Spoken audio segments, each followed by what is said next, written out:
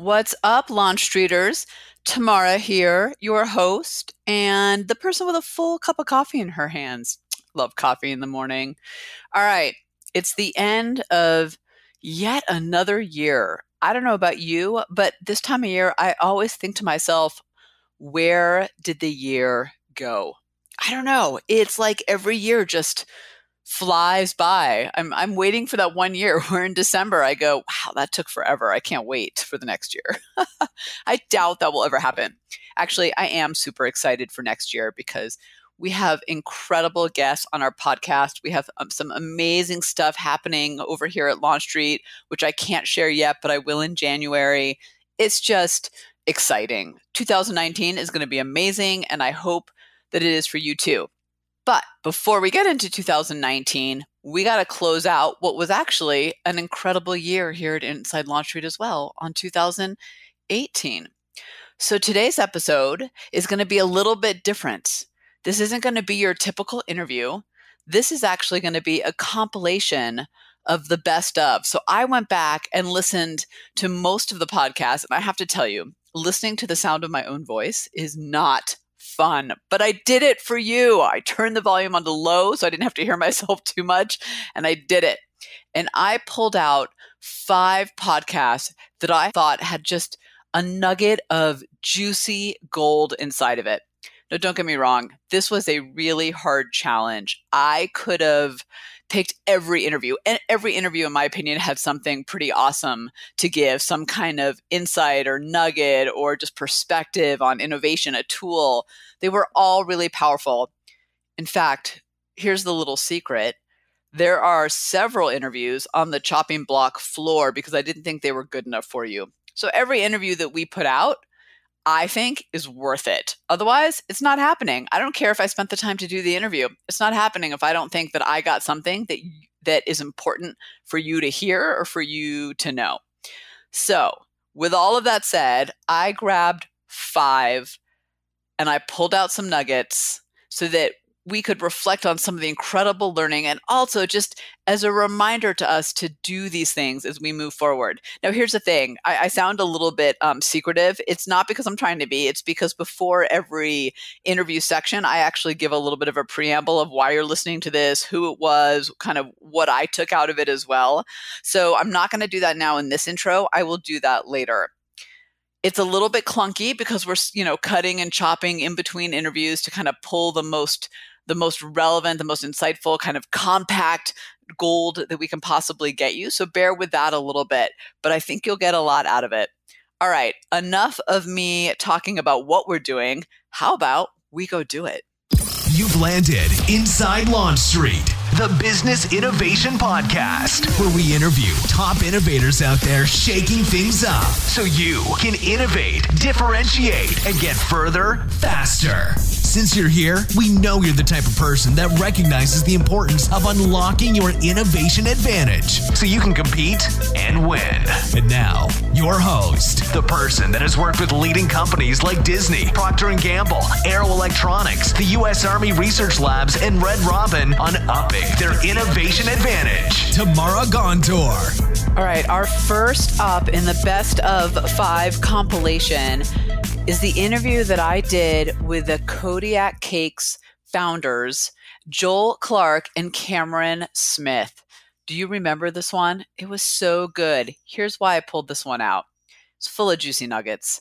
But the one big thing that they talked about that kind of blew my mind was this whole idea of the fact that they look for declining categories as an opportunity to innovate.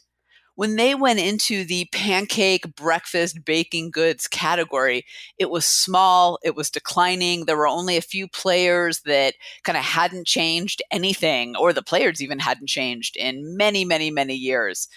But in their minds, declining categories are the exact place to innovate. And really for a couple reasons, as you'll hear them talk about. And I want you to think about how you can apply this to your work and to your world. One is it talked about when you go to a declining category, you could actually bring in new customers to the category. You can bring customers back to the category. So I would take that as instead of fighting for the same customers that your competition is fighting for, right? Because then you're all just scrambling for that little same piece of chum or whatever. Isn't that what they call whale food, right? Or that little kind of like food in the ocean? All right, I digress. But instead of doing that, you're actually capturing new customers and you're bringing them back. The other thing they talked about, I think, is that there's a lack of competition in a declining category. Nobody's going in. So unlike a high growth category where everybody's jumping on the bandwagon and you got to fight even harder to put your stake in the ground, you've got a lack of competition if that category has been declining or even ignored. And the third thing that they just kind of barely mentioned, but I think actually it's super important given how cluttered this world is and how much media and just options we're all inundated with every day, is that it's easier to have meaningful differentiation in that category. Think about it visually for a second as a big bubble, right? And the bubble that you're in only has 2 or 3 dots, and you're one of them, versus this bubble over here that has 1,000,000 dots. In fact, it's busting at the seams. How are you going to differentiate in that? When over here, you have the space to do it, you have the room to do it, and it's easier to get noticed. All right, let's listen to what Joel and Cameron had to say about innovation in declining categories and why that is the way to do it. Why go into a category that was rapidly declining? I mean, and I don't know if that decline is just breakfast foods or kind of pancake waffle mix. So help me understand what was declining, but it was. So why stay there? Most people are jumping ship at that point. Yeah, and I think a lot of that was, now I think, we look back and we're like, wow, that was kind of crazy to go into this category that, number one, wasn't a growth category. Like you said, it was declining. Buyers would even tell us, even back then, not that many people are making pancakes anymore. It's all about convenience, stuff like that. But we felt like there was nothing healthy in there. And we always had this belief that if we sold something healthy that tasted good, that people would start buying it and they would want to buy it. And the other thing that I think that was that we look back and we're like, wow, that was kind of crazy, was the pancake category isn't that big. It's actually kind of a small category. And so, to launch a whole entire business on a category that's not growing, that's not that exciting to buyers and consumers and isn't very big, is not a really great prospect. The other thing that happened was right after we went on Shark Tank, like 2 months. So the show aired in April of 2014. In June, we actually launched Power Cakes. So that's when Power Cakes went out into Target nationwide, and that's our high protein version. Those are the ones I love. Yeah, and that resonated with millennials like crazy, and that immediately became the number one pancake mix at Target nationwide, blowing out Aunt Jemima by 20%. So it just went crazy. And the other thing that was just so cool about that is it was all incremental growth to the category. So we didn't take away sales or cannibalize sales from all the other brands. We just added new customers and new growth to that category. And so that was just incredible to see. I think what you just said is so fascinating for listeners out there to pay attention to, that oftentimes I think with innovation that works, like Kodiak, it's not about stealing customers and keeping the pie small, so to speak. It really is about how do we attract new people into the category, and that's ultimately where you win. You're exactly right. That's what we've kind of found, that as a sweet spot almost for us, is if the category is kind of declining, that in our minds feels like an opportunity, because that means that the category hasn't really seen any real innovation. And that's exactly what we saw in frozen waffles. Frozen waffles had been intriguing to us for a while. And then if you dive a little bit deeper in that category, you see that everything has just pretty much been the same. It's been maybe different flavors, maybe different characters on boxes. But we saw that as, hey, there's no real whole grain, high protein player that still tastes great in this category. And the category is declining. And on top of that, it's also a big category. So we see that as, how can we bring people back to this category so that the category can grow incrementally instead of stealing dollars away from someone else, which ends up being really good for the category. And as you're doing that, buyers and retailers get that much more behind your brand, because they see that you're filling a void in what they saw was a commoditized category that wasn't growing or going anywhere. Number 2 in our journey down memory lane in business innovation is my interview with Oren Klaff, who is the author of Pitch anything. Now, I don't know if you remember this interview, but oh my gosh, we had so much fun. I actually read this book long before his PR people had reached out to us about doing an interview. I was so thrilled when his name came across my desk because this book, Pitch Anything, is all about how do you get buy-in for your ideas. And LaunchStreeters, you know that I think there's two sides to this innovation coin. Side one is how do you have more ideas? How do you find innovation? But side two, which is equally important, and frankly, I think where most of us get blocked, where we hit that brick wall, and that's how do we get buy-in from the people that matter so that we can move those ideas forward? We got to sell our ideas. And that doesn't matter if whether we are inside a company and we're selling it to our leadership team, whether we're an entrepreneur and we're selling it to our customer, whether we are an intrapreneur inside an organization and we've got to sell it to the front lines to go put it on the shelves or go, if it's a service business, go sell it to their clients. It's all about buy-in. And this book changed my perspective on a lot of what I was doing and brought up some painful memories of things that I had, pitches, I guess, that I had done wrong when I was trying to sell an innovation project or, a new service to one of my clients.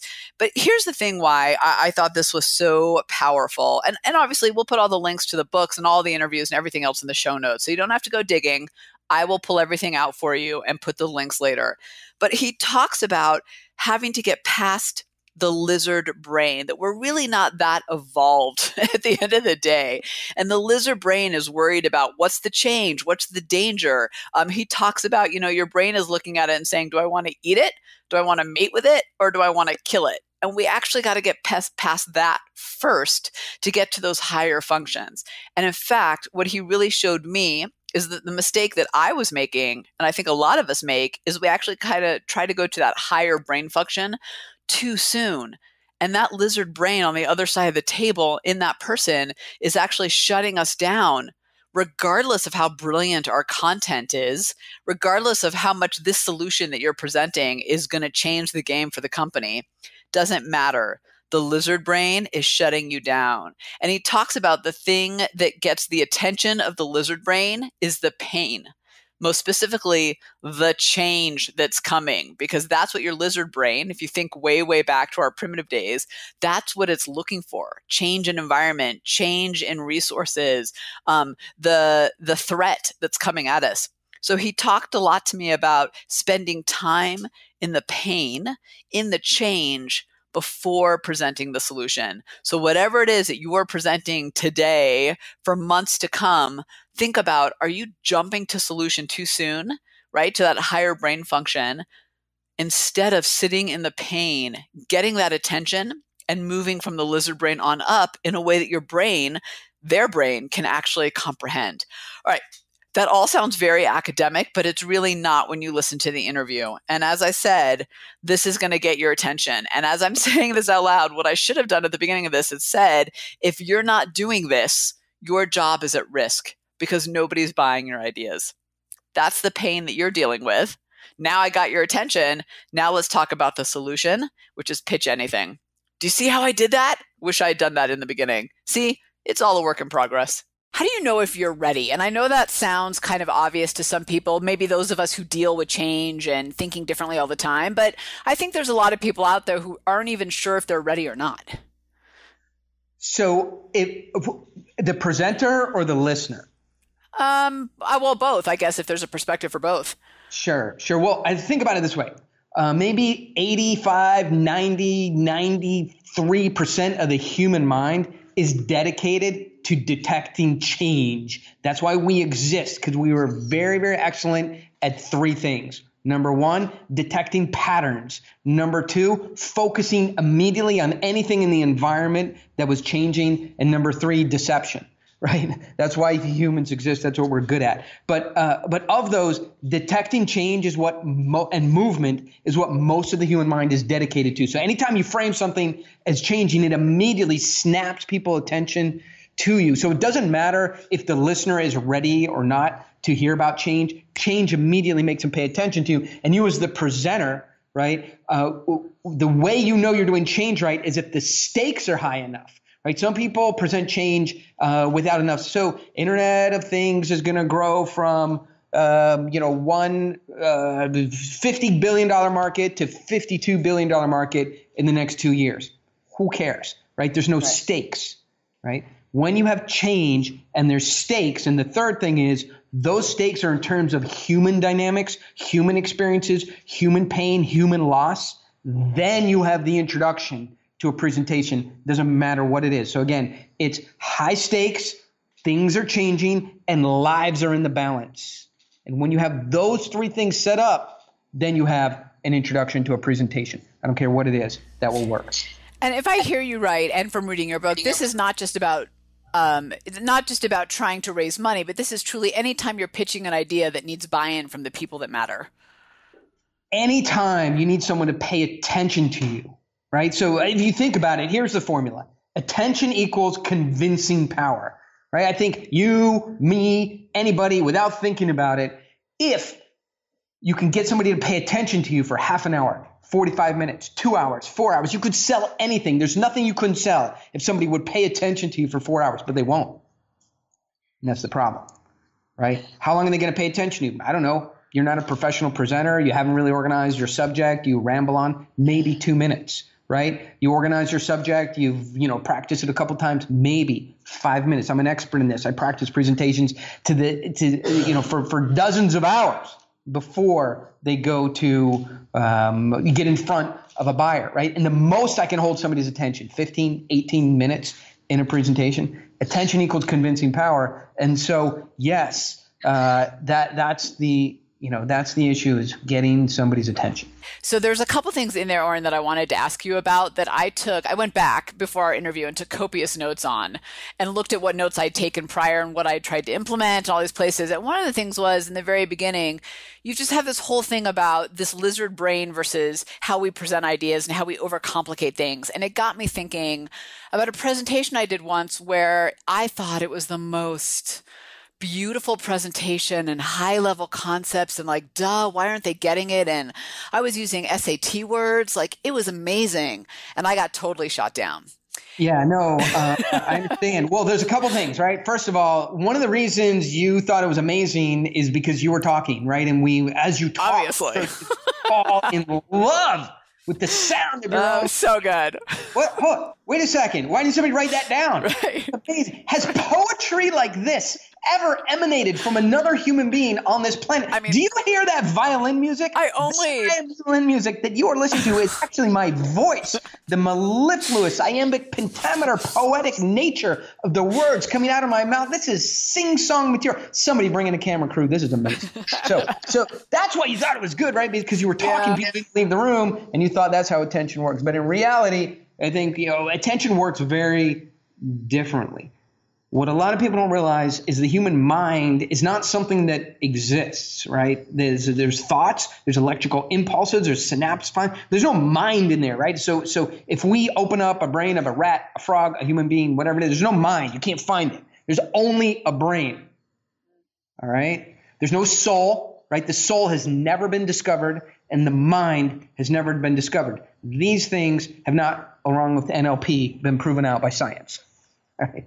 So what is in there is a brain, and the brain is something very interesting. When I worked with a cognitive psychologist, he said, "Look, you don't understand how the brain works," and so I'm talking about mind, and he's talking about brain. Cognitive psychologists care about how information moves through the mind of another human being, and so they explain, look, the brain formed in 3 distinct phases over a couple million years. The first part of the brain to form in human beings, or Homo sapiens, we were actually Homo erectus and something before that. But the first part of the brain to form was the crocodile brain, the croc brain. And that brain takes in survival information, right? What is this? Something is moving. Something is talking. There is change going on. I got to pay attention to this. Is this something I should eat?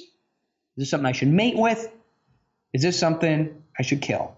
Got to figure that out very quickly. So no matter what it is, ROI, SaaS software, Internet of Things, logistics, trucking, going to Mars, politics, the government, whatever it is, whatever ROI, whatever IRR, whatever thing that you're offering and the benefits you're offering, the first part of the brain to get information is the croc brain, and it can't understand any of that stuff. It only understands eat, kill, mate with, right? And so all your information gets chopped down very, very roughly. So unless you start out with stakes, human beings are at risk. Things are changing. There's a lot going on. It doesn't really get through that first part of the brain. So then information goes up, right? Ultimately, you want information to get to what feels like the mind, which is the neocortex. Neocortex processes logic. It's got language. It's got numbers. You understand it. It doesn't have emotions, but it understands things and ideas and ROI and return on investment and software and things like that. In order to get information from the croc brain up to the neocortex, has to pass through the midbrain. So you got croc brain, midbrain, neocortex. All right. The midbrain understands social situations. So in order to get the information to the part of the brain where you want it to be processed by your customer, by your buyer, by your investor, it has to pass up through the first part, the croc brain, second part, the social brain, which understands are you below somebody or above somebody. And then if that person believes that you're a higher status than them, then the information will move up to the neocortex. There's a lot of work for your information to do before it gets to the part of the brain that can make a decision. And that's why it was frustrating for you, because you were going right to the neocortex and you weren't getting access to it. The other parts of the brain were stopping your story, your narrative, your information, your ideas, everything you had from getting through.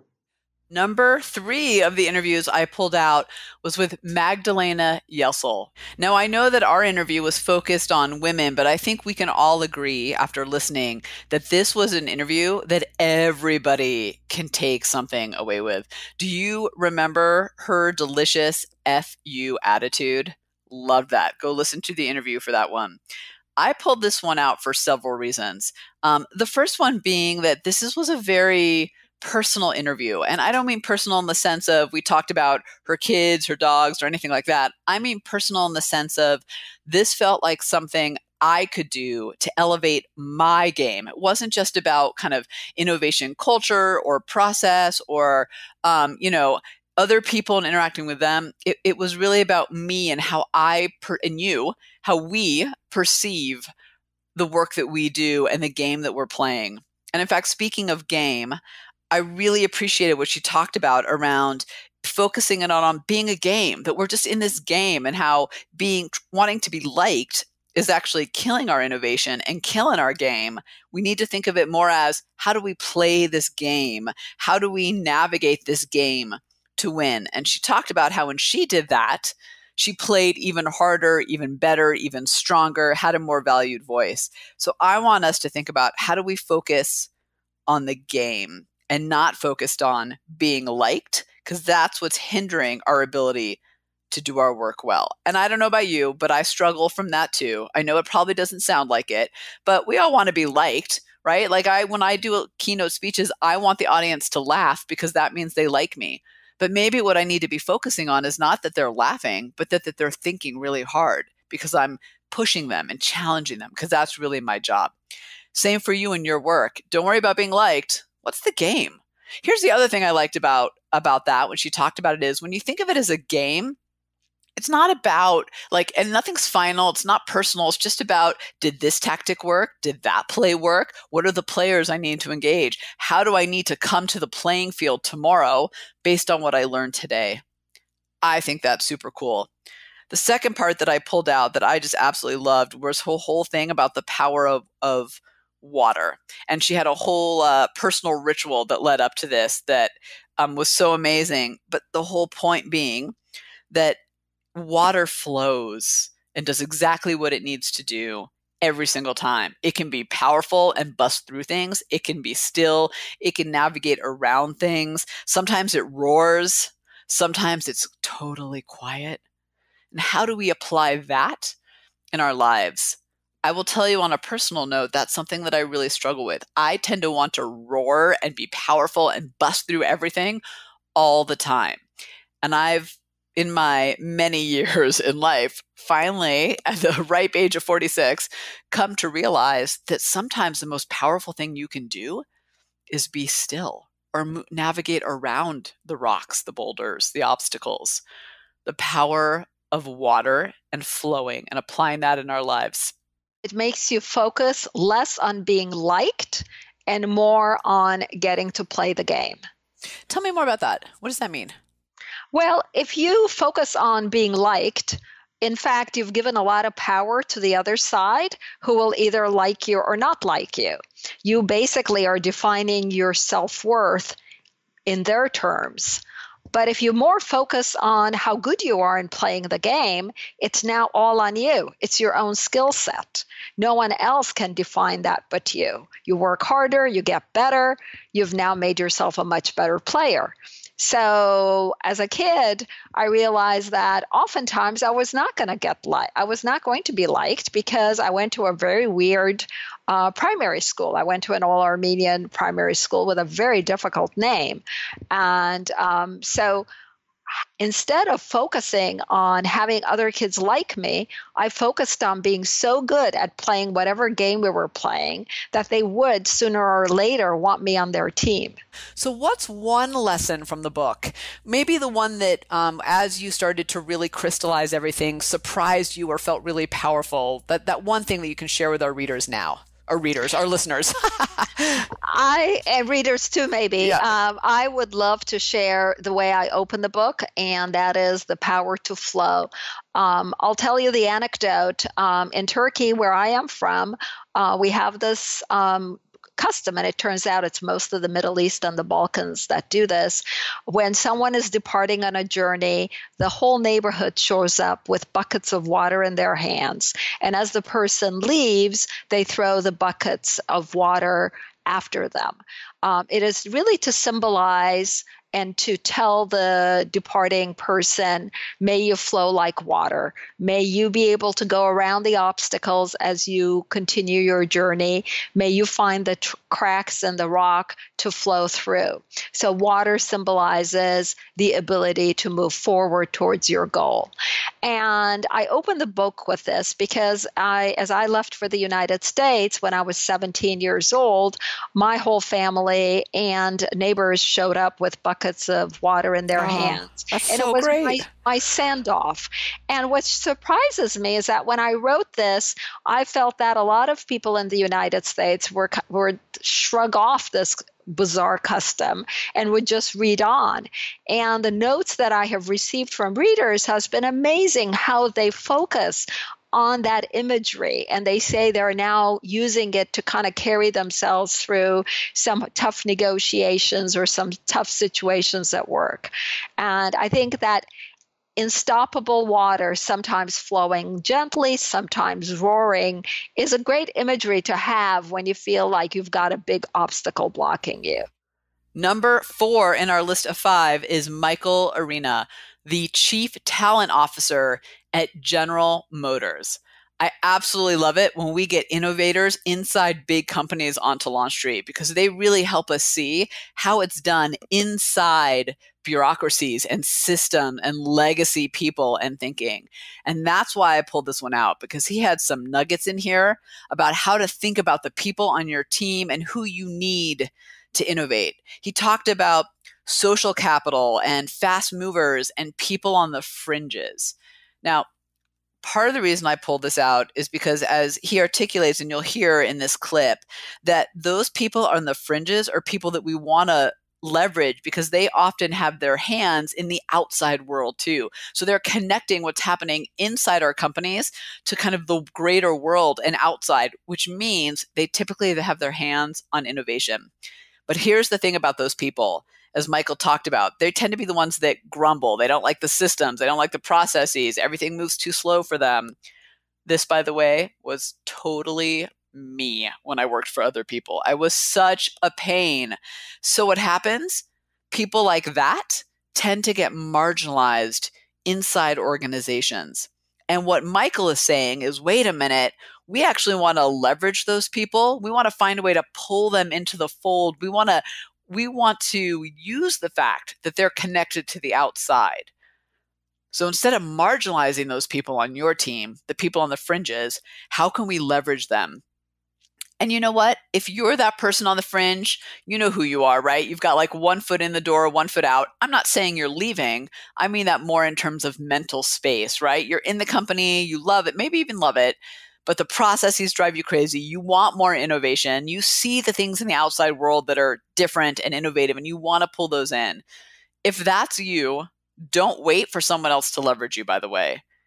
I want you to think about, how do I use my voice to bring that innovation in and prove my value and bring those solutions to this group?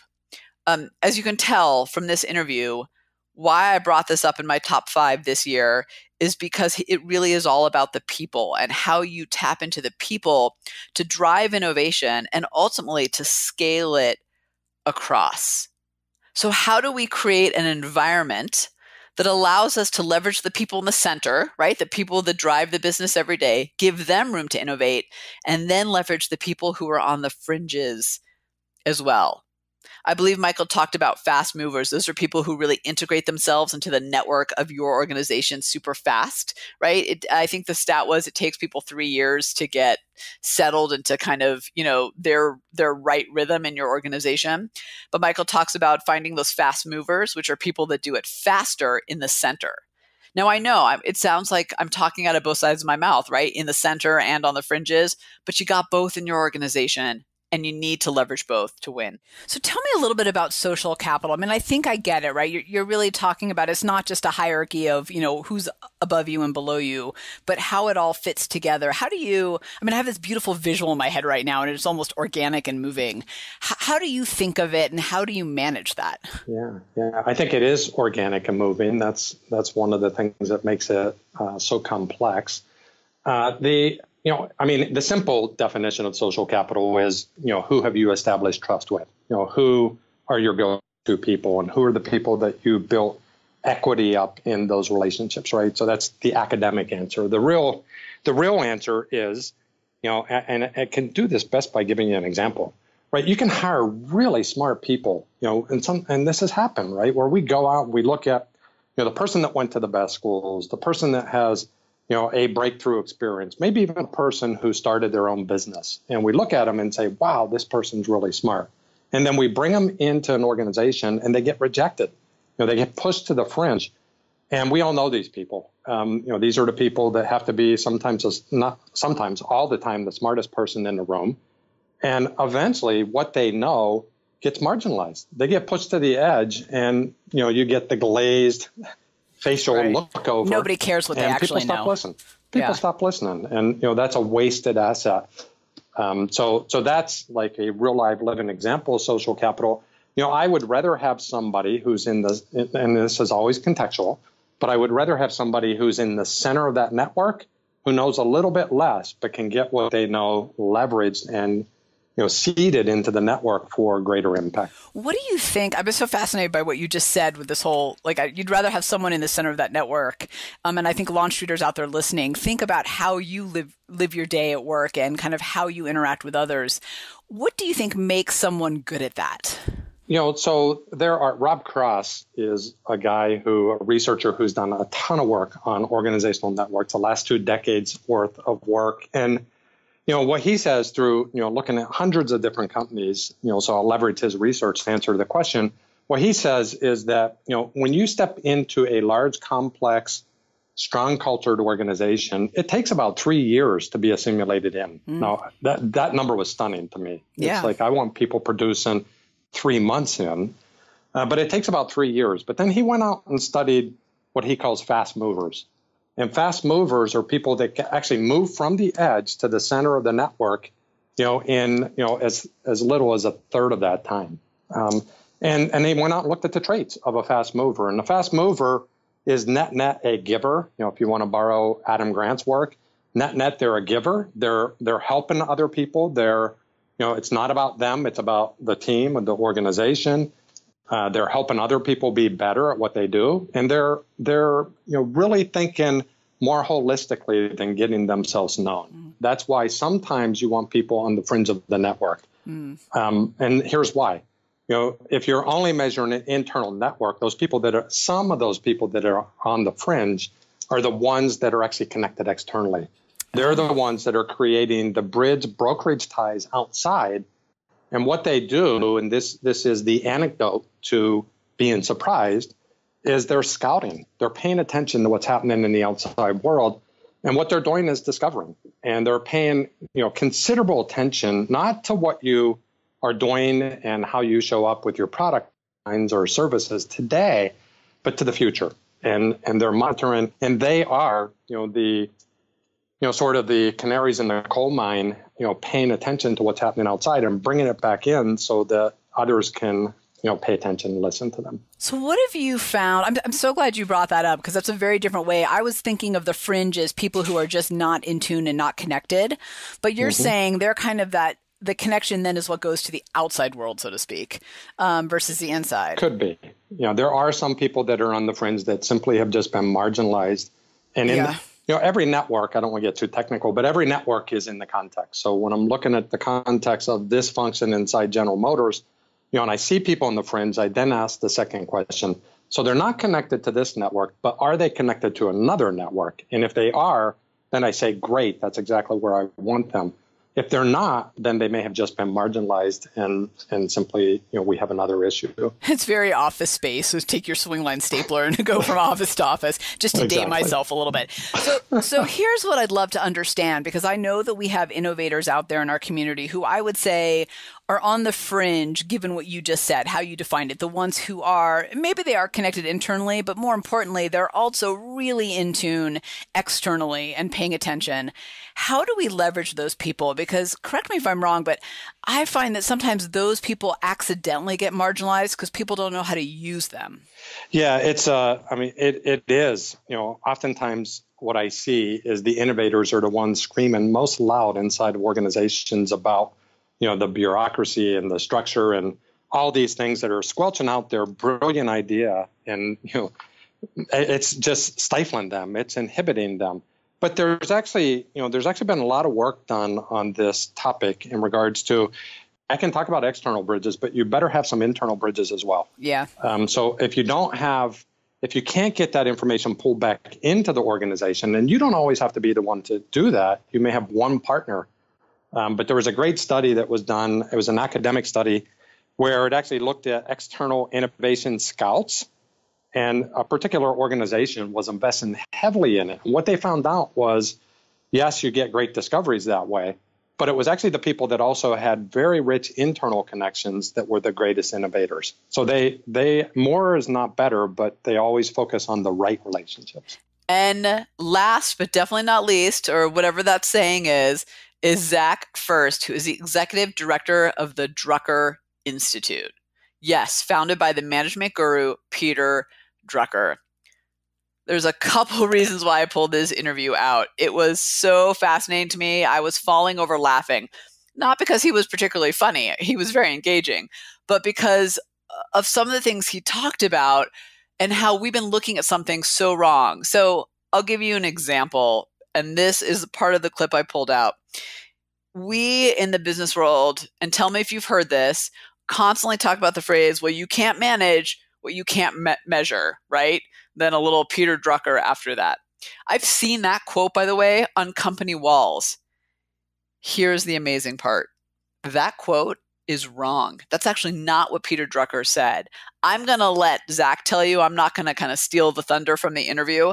But here's what I want you to think about in that quote. You can't manage what you can't measure. Well, you can manage a personal relationship, right? You can manage your emotional intelligence. Those are things that you necessarily can't measure. I'm saying that with air quotes, but you can manage.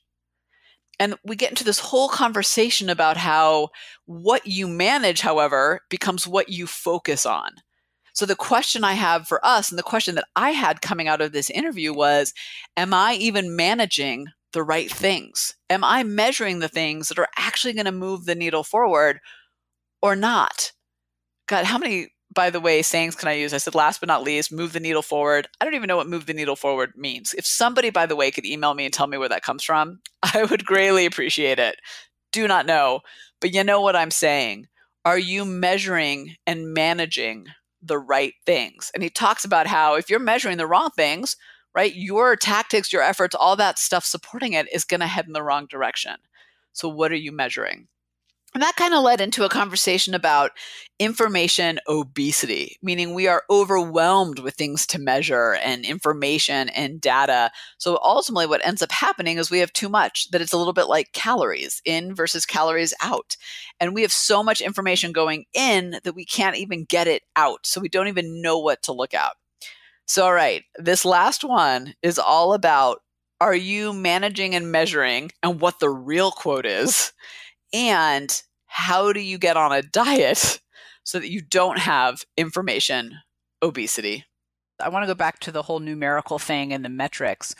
And I love metrics. I love to understand where we are. I love to understand where we're headed and progress.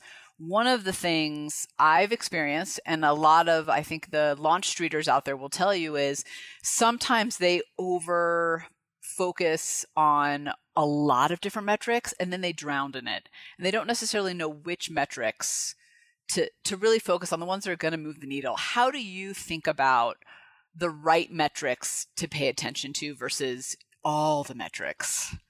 Yeah, it's a great question. A couple of rules of thumb to start with.